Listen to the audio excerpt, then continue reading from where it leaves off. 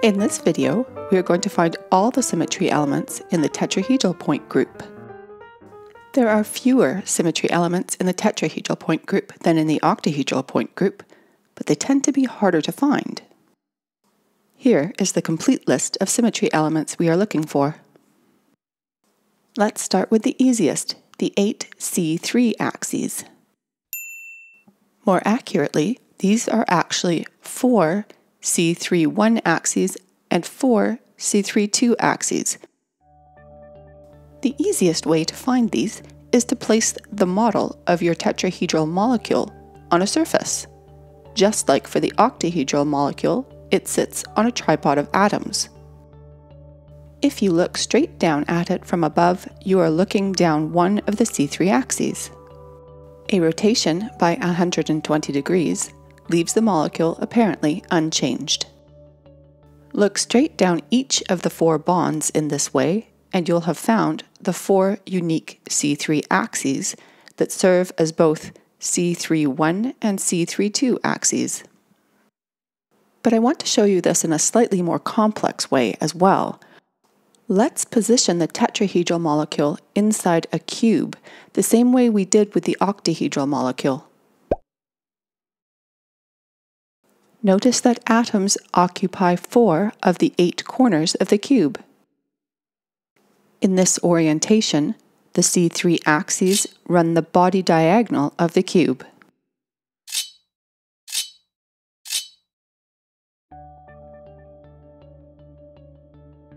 Now, let's find the 3 C2 axes. With the molecule positioned in a cube in this way, the C2 axes run through the face centers of the cube. A 180-degree rotation leaves the molecule apparently unchanged.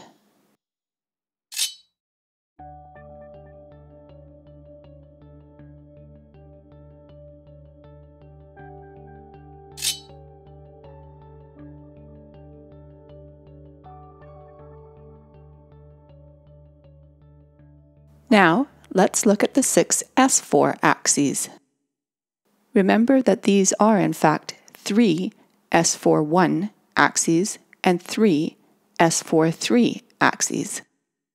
These occupy the same positions as the 3 C2 axes. Let's select one of them and look at it in more detail. First, we rotate the molecule by 90 degrees. I'm leaving a green ghost molecule behind to keep track of the molecule's original position. Now, let's place a mirror plane perpendicular to the rotation. Reflecting this molecule in this mirror plane puts it back in its original position, leaving it apparently unchanged.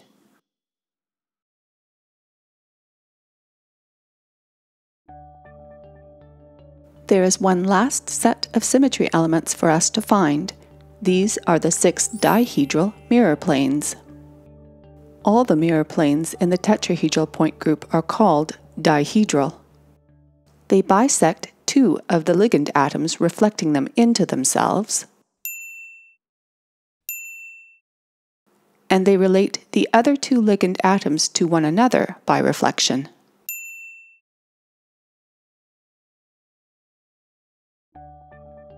Finding all 6 can be tricky. Let's superimpose our cube again. We can see that our mirror plane bisects face diagonals of the cube. Let's draw a line in gold between the 2 atoms on that face diagonal. This is how we are going to identify and keep track of our 6 dihedral mirror planes. To find a second dihedral mirror plane, let's connect 2 more atoms, the ones on the front face of the cube. This gives us the position of the edge of a second dihedral mirror plane.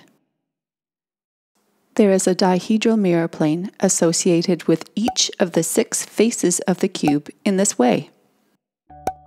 You might need to pause the video, rewind it, and run it through a few times with the molecule model in your hand in order to convince yourself that you can see everything.